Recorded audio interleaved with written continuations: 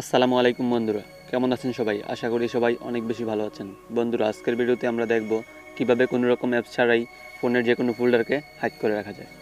তো কথা না বাড়িয়ে শুরু করব। তার আগে আপনি যদি আমার চ্যানেলটি এখনো পর্যন্ত সাবস্ক্রাইব করে না থাকেন তাহলে এখনই সাবস্ক্রাইব করে নিন এবং পাশে থাকা বেল আইকনটিতে প্রেস করে দিন নতুন ভিডিওগুলোর আপডেট সবার আগে এবং সবসময় পাওয়ার জন্য। তো চলুন শুরু করা যাক। তো প্রথমে আপনি আপনার ফোনের ফাইল ম্যানেজারে চলে যাবেন। তো আমি আমার ফোনের ফাইল ম্যানেজারে চলে যাচ্ছি।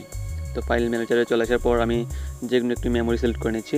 তারপর আপনারা এখানে দেখতে পাচ্ছেন বেশ কিছু ফোল্ডার এখানে রয়েছে। তো এখানে চতুর্থ যে ফোল্ডারটা আপনারা দেখতে পাচ্ছেন ডাউনলোড নামের একটি ফোল্ডার, এই ফোল্ডারটিকে আমি আপনাদেরকে এখন হাইড করে দেখাবো। তো কীভাবে হাইড করতে হবে সেটা আমরা এখন দেখব। তো হাইড করার জন্য আপনি প্রথমে আপনার যে ফোল্ডারটি আপনি হাইড করতে চান সেই ফোল্ডারটির উপর আপনি প্রেস করে ধরে রাখবেন। তো প্রেস করে ধরে রাখার পর আপনারা নিচে দেখতে পাচ্ছেন রিনেম নামের একটি অপশন। তো আপনারা সিম্পলি রিনেমে ক্লিক করে দেবেন। তো রিনেমে ক্লিক করার পর আপনারা একদম ফোল্ডারটির প্রথমে চলে যাবেন। তো প্রথমে চলে আসার পর আপনারা সিম্পলি এখানে একটি ডট বসিয়ে দিবেন। তো ডট বসিয়ে দেওয়ার পরই আপনারা এখানে ওকেতে ক্লিক করে দেবেন। তো আপনারা এখন দেখতে পাবেন ফোল্ডারটি এখান থেকে সম্পূর্ণ হাইড হয়ে যাবে। তো আপনারা দেখতে পাচ্ছেন ফোল্ডারটি এখান থেকে সম্পূর্ণ হাইড হয়ে গেছে। দেখতে পাচ্ছেন ফোল্ডারটি কিন্তু এখানে নেই।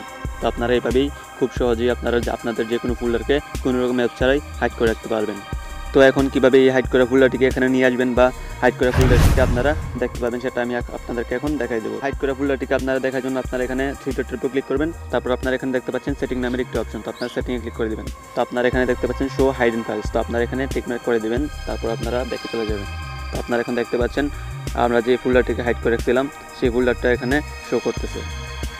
তো বন্ধুরা, এইভাবে আপনারা যে কোনো ফোল্ডারকে হাইড করে রাখতে পারবেন এবং আপনারা হাইড করা ফোল্ডারটিকে আপনারা আবারও দেখতে পারবেন। তো আশা করি আপনারা বুঝতে পারছেন। আপনারা কোনো রকম অ্যাপ ছেড়ে আপনারা এখন থেকে যে কোনো ফোল্ডারকে আপনারা হাইড করে রাখতে পারবেন। তো আশা করি ভিডিওটি আপনাদের ভালো লেগেছে। যদি ভিডিওটি আপনাদের ভালো লেগে থাকে তাহলে ভিডিওটিতে একটি লাইক দিবেন, কমেন্ট করে জানাবেন কেমন লাগলো, আর অবশ্যই আমাদের চ্যানেলটিকে সাবস্ক্রাইব করে রাখবেন টেক রিলেটেড বিভিন্ন আপডেট সবার আগে এবং সবসময় পাওয়ার জন্য। তো আজকের মধ্যে এখানে বিদায়। সবাই ভালো থাকবেন, সুস্থ থাকবেন।